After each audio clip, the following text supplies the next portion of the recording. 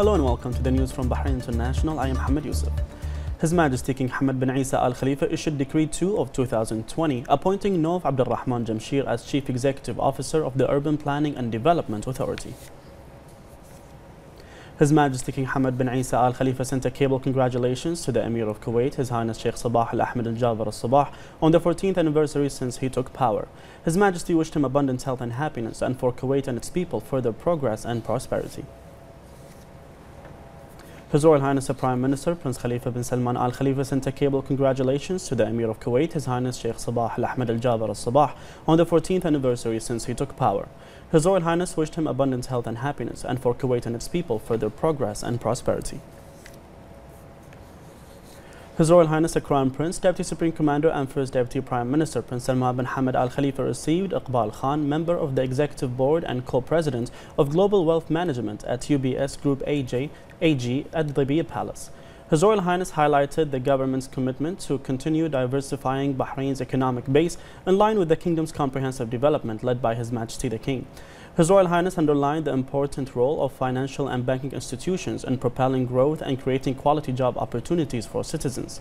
Khan welcomed the efforts of His Royal Highness the Crown Prince to ensure the continued strength of Bahrain's financial sector. The Minister of Finance and National Economy, Sheikh Salman bin Khalifa Al Khalifa, the Governor of the Central Bank of Bahrain, Rashid Al Maraj, and a number of officials also attended the meeting.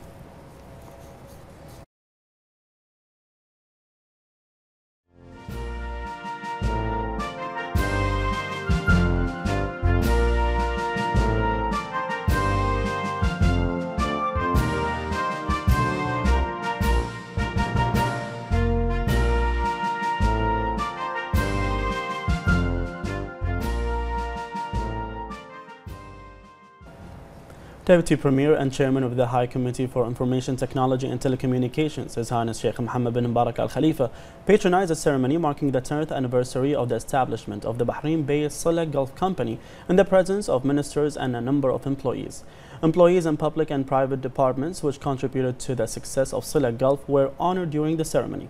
His Highness made a statement in which he expressed pleasure to patronize the ceremony and hailed the company, which was launched 10 years among other successful initiatives under the flagship of the 2030 Bahrain Economic Vision, in line with the directives of His Royal Highness the Prime Minister Prince Khalifa bin Salman Al Khalifa and His Royal Highness the Crown Prince, Deputy Supreme Commander and First Deputy Prime Minister Prince Salman bin Hamad Al Khalifa, as one of the strategic goals of the e-government.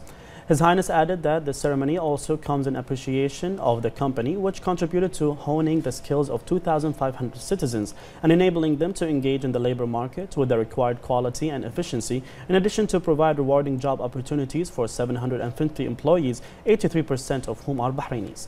Deputy Premier reiterated the government's keenness on supporting the company to continue achieving its preset objectives, wishing them further success. IGA Chief Executive Officer and Silla Gulf Chairman Muhammad Ali Al-Qaid expressed thanks to the Deputy Premier for patronizing the ceremony.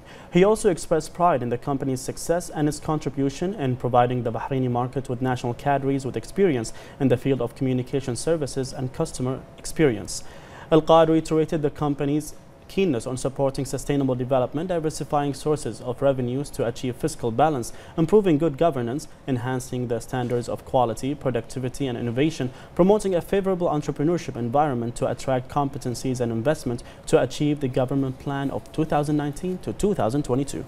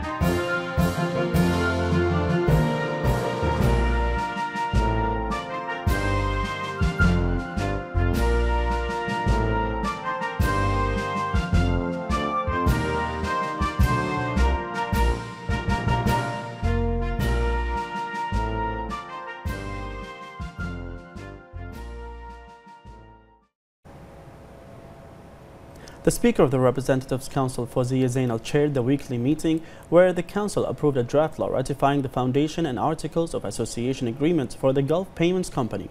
The Council also approved a proposal on increasing care for cancer patients and holding officials accountable for negligence and default in treating cancer in government hospitals.